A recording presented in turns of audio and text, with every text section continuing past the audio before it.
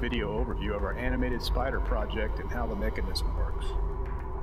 This is the ceiling of our front porch where the setup is mounted. We're covering a 4x4 foot area, so we built a frame of 2x4s and mounted a sheet of plastic pegboard to the frame. The 2x4 crossbar was added to hold the motor mount and the crank assembly. The entire framework will be mounted to another wooden framework. This is about 8 inches below the porch ceiling. The crank mechanism is mounted so it sits about 2 inches above the back side of the pegboard.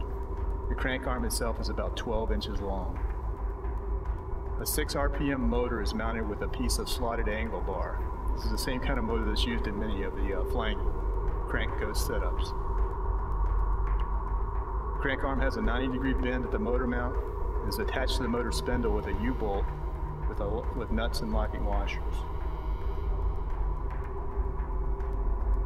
The spinning arm must clear both the wooden crossbar and the pegboard as well as the sides of the frame.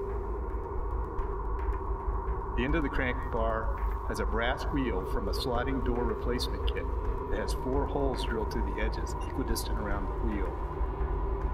The wheel is mounted to the crank with a bolt and nuts with lock washers. 4 swivel snap links, which are normally used as fishing tackle, are attached to the brass wheel.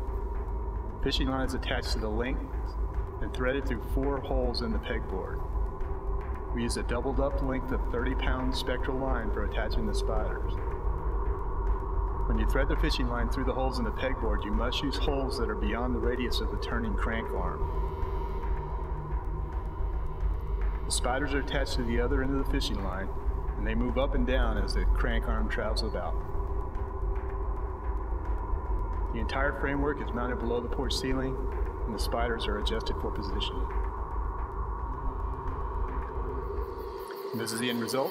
Thanks for watching. Hope you enjoyed it.